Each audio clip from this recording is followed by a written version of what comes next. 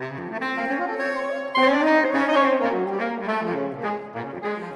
I'm Dom and I've been working with the saxophones on the 2015 Ingenium Academy. It's been a great year and we've been learning loads of extended contemporary techniques. The first we're going to show you is flutter tongue, where you would roll your R's and blow at the same time, which takes lots of support but can be a really cool effect.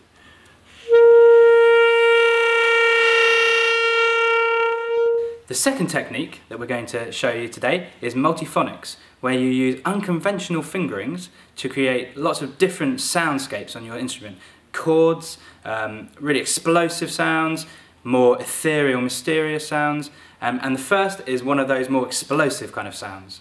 The way I did that was I played a low C but lifted up my first finger in the right hand, so you can try that one at home because it should hopefully be a fairly straightforward one. The second is a more ethereal, mysterious sound.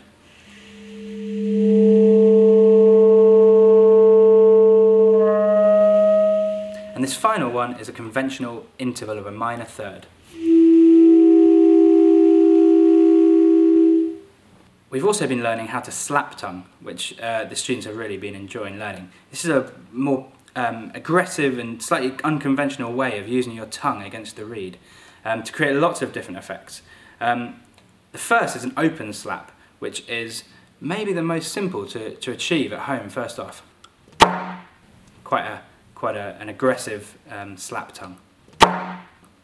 The second is a more pizzicato type of slap tongue, almost mimicking maybe what a cello would do. It's quite fun if you like just to pretend that you're a saxophone as a cello just for a moment.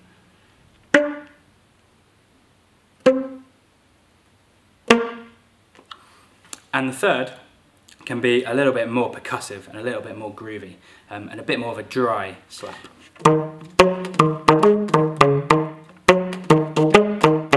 Finally, the students have been learning how to circular breathe, which has been really exciting. This is a technique where you store air in your cheeks, and when you release that air, you breathe in through your nose.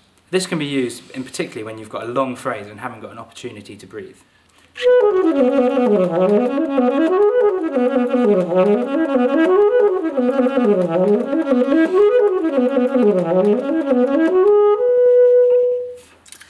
We've had a really great time on the course this year. The saxophonists have had the chance to play with orchestra, to play in a quartet, to learn new genres of music, to learn all these extended techniques, and we are really looking forward to welcoming lots of new saxophonists next year.